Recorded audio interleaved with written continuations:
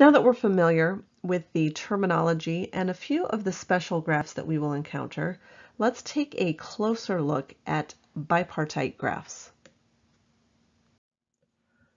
Let's take a look specifically at what is a bipartite graph. So we introduced this in the last video, but it was a very short introduction. So let's look a little more in depth. When we have a bipartite graph, we have a set of vertices that can be partitioned into two disjoint subsets. And it doesn't matter what you call those. Essentially what we're saying is you have a group of vertices and you can have one set and another set, and it doesn't matter if they're the same size, but within each set, notice there's no overlap. And there's no edge that's going to connect any vertices in the first set. We'll call this V1 and V2. So when I draw an edge connecting two vertices, it has to go from one set to the other set. So let's go and call this ABC 1, 2. So A1, A2, say B2, and C1. This is a bipartite graph because notice there's no line connecting any two vertices in the same subset. Now, most of the time you're not going to have those circles around it. And sometimes you're also going to see it drawn in this way instead. So this would be the exact same bipartite graph where A connects to 1 and 2, B connected to 2, and C connected to 1. So those are the same graph. As we can see, one way we're drawing them so that the two sets of vertices are parallel in a vertical fashion, and here they're in a horizontal fashion. So again, that's what a bipartite graph is. So if we have a complete graph, a complete bipartite graph, that's where all the vertices in one subset connect to all the vertices in the other subset. So if I look back at this original, I would have to connect B to 1, and C would have to connect to 2. Now notice A is connected to both 1 and 2, B is connected to 1 and 2, and C is connected to 1 and 2. And we would call this K, just like we did in the last video for a complete graph, but instead of just one number, we would write 3, 2 to represent the fact that the first subset has 3 vertices and the second subset has 2. Now let's take a look at two graphs that we know well from our last video. So again, I don't have the vertices here because I just used the shape tool to create these.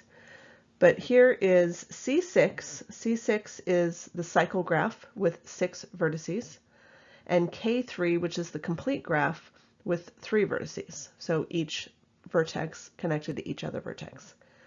The question is, can I draw either of these as bipartite graphs? And the way that we do that is, if we didn't have a strategy, we would just have to say, okay, let's go ahead and label these, otherwise we don't know what we're talking about. If we didn't have a strategy, we would just have to start and say, okay, what if A was over here? Well, A connects to B, so B has to be on this other subset. And B connects to C, but doesn't connect to A, so it's possible that C is over here. And you can see where this can get confusing real quick to see whether or not a graph can be bipartite. So the way that we do this is actually something called graph coloring. Now we'll do this in much more detail in section 10.8, which is called graph coloring, but this is a nice preview.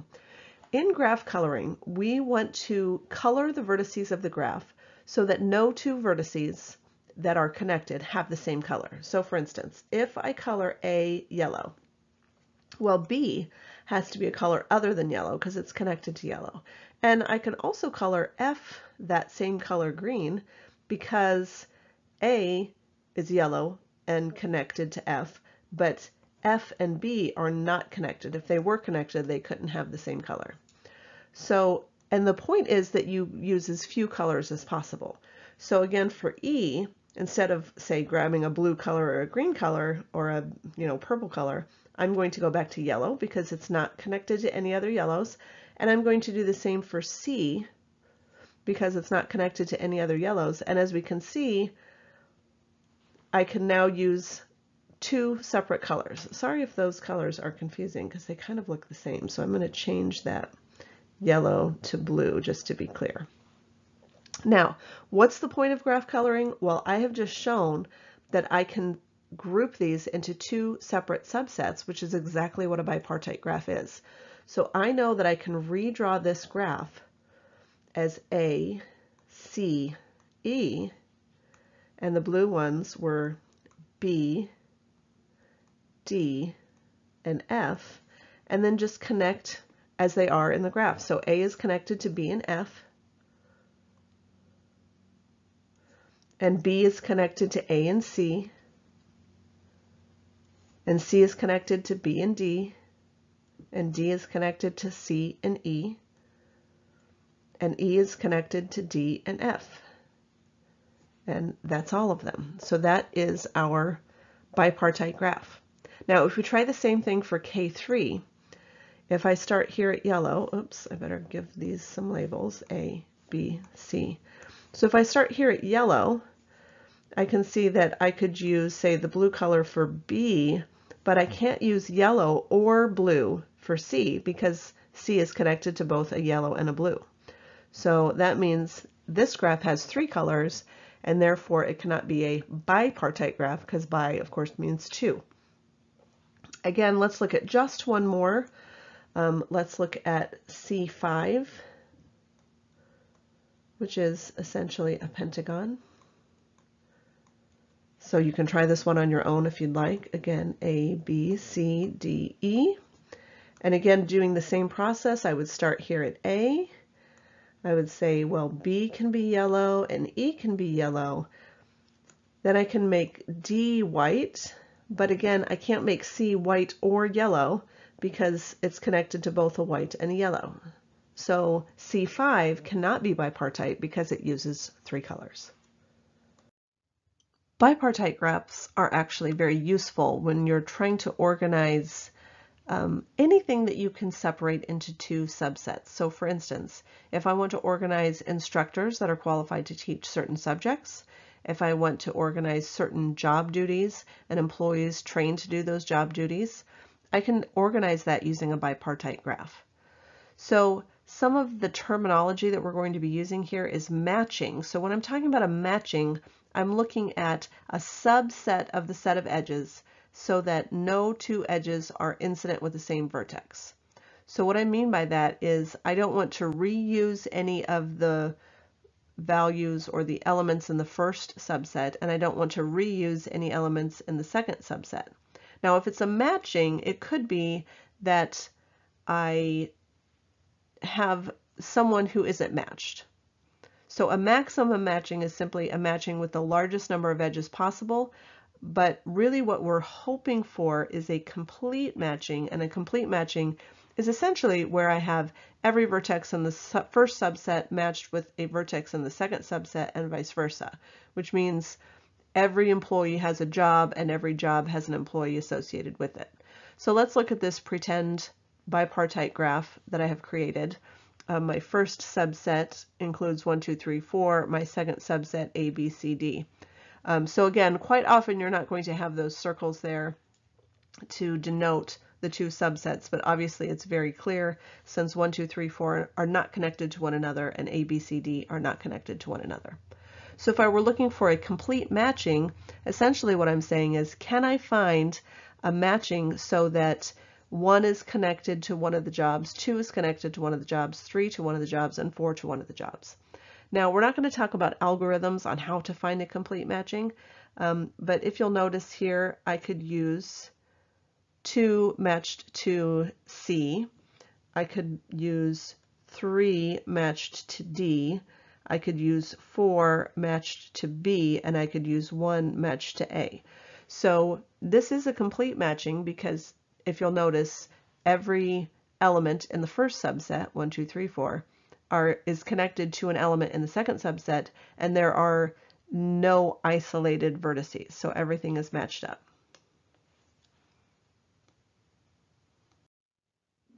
So here's a question for you to try, and again, you can try it on your own or you can work through it with me.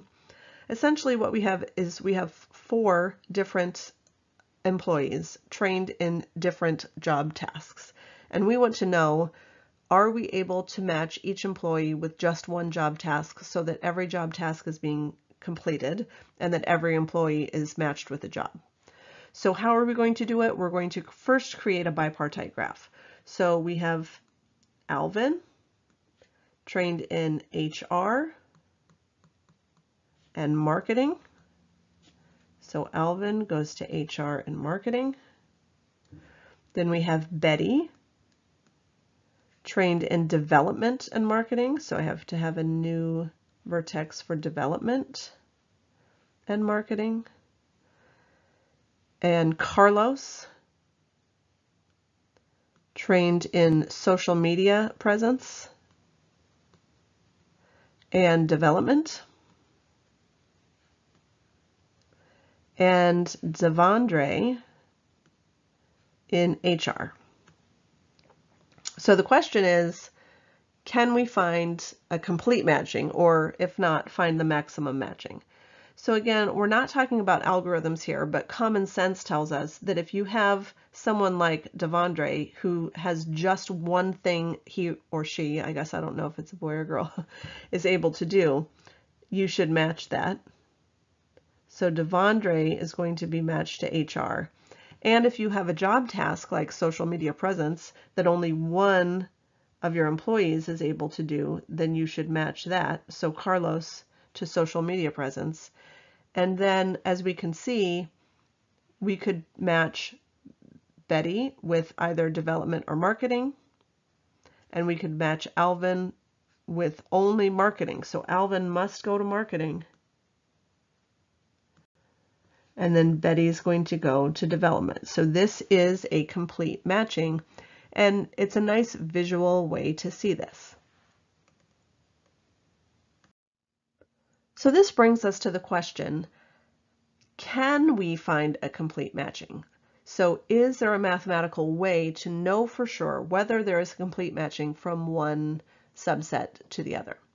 And how do I do it? Well, Hall has a marriage theorem, and this basically stemmed from if you have certain individuals in one set who are willing to marry certain individuals in a second set, and in that second set you have certain individuals willing to marry individuals from their first set, are you able to come up with marriages so that every person gets married to someone they want to marry? Kind of a silly thing, but we'll go with it because that's where it stemmed from. And you will, in fact, have some marriage questions in your homework. So let's take a look at what Hall's theorem says. It says, if you have a bipartite graph, you will have a complete matching from the first subset. So again, we're talking about bipartitions V1, V2. That's just fancy talk for you've got one subset, two subsets. So those are your bipartitions. There's a complete matching from V1 to V2 if and only if the neighborhood of A is greater than, the cardinality, so the number of elements in the neighborhood of A is greater than or equal to the number of elements in A for every subset A of V1. So let's take a look at what that means first, because there's a lot of math language in there. Let's say I choose a subset. So this is a subset, a smaller grouping comprised of a set of V1, A and B. Well, let's take a look at the neighborhood of that subset. The neighborhood is how many elements, or which elements are A and B adjacent to. So A is adjacent to 1 and to 4, and B is adjacent to 2 and 3 and 4. So the neighborhood of my subset is there's 4 elements, and there were only 2 elements in the subset. So that certainly holds true. Let's take a look at another subset. Let's do B and D. So B is adjacent to 2 and 3 and 4, and D is adjacent to 1. So again, I've got 2 elements, but 4 elements in the neighborhood. And again, I could continue looking at that through all of the subsets. So all of the subsets of size 2, of size 3, and of course of size 4. Well, let's take a look at my second example. What if I chose my subset of W and Y? Well, W is adjacent to 2, and Y is adjacent to 2. So I have 2 elements in the subset, but only 1 element in the neighborhood. So Hall's marriage theorem tells us that there's no way I can find a complete matching for my second example. And again, it makes perfect sense, because if we tried to do this, we would see, let's say we match W to 2. Well, Y can't get matched to anything because 2 has already been taken. So we can see that that's what Hall's marriage theorem is telling us. Again, it's not a great way because there's a lot of guess and check, but that's how you would apply that theorem. We're going to finish section 10.2 by taking a look at new graphs from old graphs.